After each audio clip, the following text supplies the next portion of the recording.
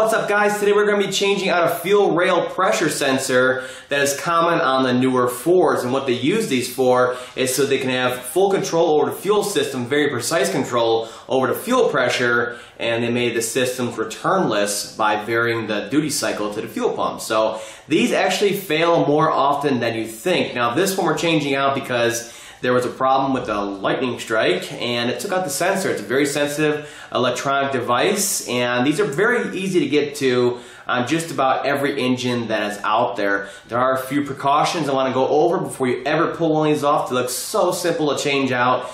You want to change them out and when the engine is nice and cool, it's been off for a while, so there's no pressure buildup in the system. You may think, okay, the engine's been off for 2-3 hours, yeah, it's still summertime. Guess what? The engine heat is just making that fuel pressure inside of the rail really like skyrocket inside of there from the heat soak from it sitting there. So it'll actually spray out and be all over everything, and it can actually start a fire on there. So make sure you wait for it to get nice and cool, let it sit for hours upon hours so everything's nice and cool, and we can take this off with minimal fuel leakage and of course be safe while we're doing it.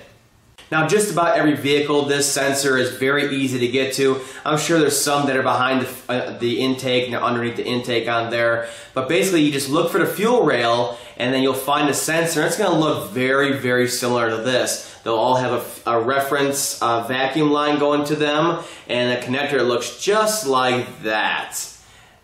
They're all the same style like that, and it'll have 2 bolts that is holding it into the fuel rail on there. So it's follow the fuel rail around and you'll know right away if you have one of these sensors on your vehicle or not.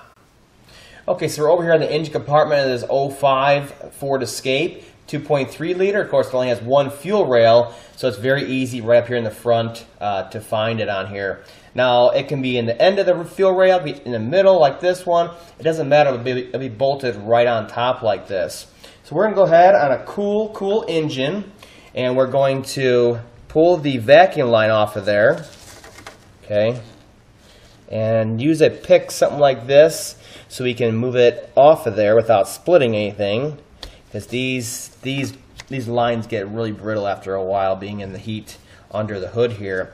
Then we're going to disconnect the electrical connector, okay. And it's not totally necessary to disconnect the negative on the battery, but it is a good idea. I generally don't, but I've been doing this for so freaking long, it doesn't really matter anymore to me. So we're pulling harnesses out of the way that may be in the way, so we don't pinch them, going back down and clamping it down. And then underneath it, okay, we're going to take some rags that you can throw out, paper towels, stuff like that. And we're going to put it underneath this one here. There's going to be some fuel spillage either way.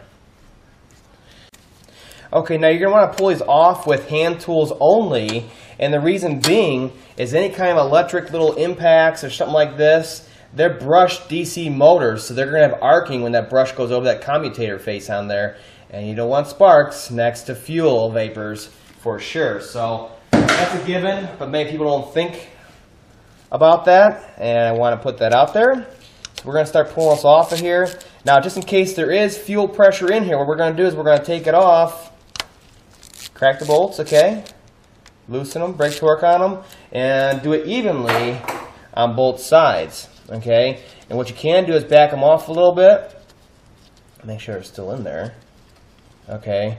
And if you're worried about fuel pressure being in there, leave them in, and you can start wiggling it until it pops up and out of there. If there's any kind of pressure in there, there we go, it would have sprayed out by now.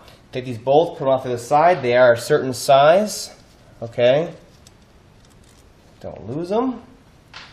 And then you could take it off the rest of the way. If you're really worried about fuel pressure still, put a rag over it and then grab it, lift straight up, okay.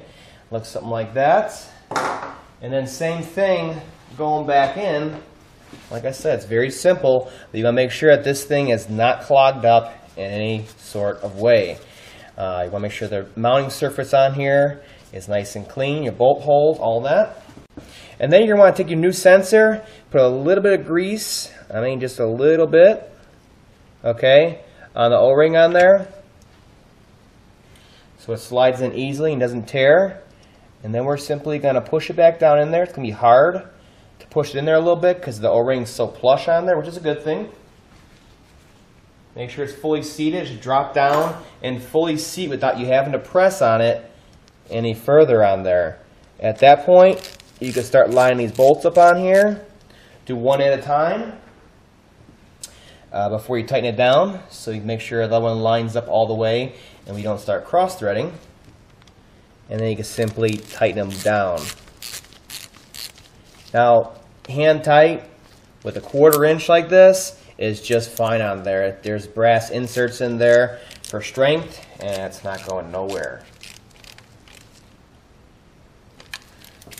And then we'll put the vacuum line back on, put it on nice and straight, push it straight onto there. You don't want to break that nipple off of there. These sensors are ultra expensive, but you can get them a lot cheaper on Amazon. I'll link to that down below.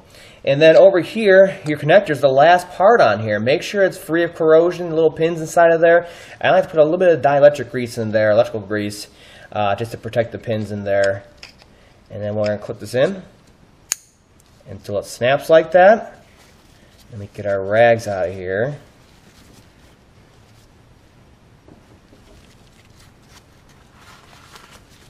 And what you want to do is make sure there's any fuel spilled anywhere on here that you clean it up. Okay, so we're going to turn the key on and we're going to pressurize the fuel system a couple times and make sure there's no leaks before we ever start the engine and start getting the heat going here and all that stuff, where it can be potentially dangerous for a fire.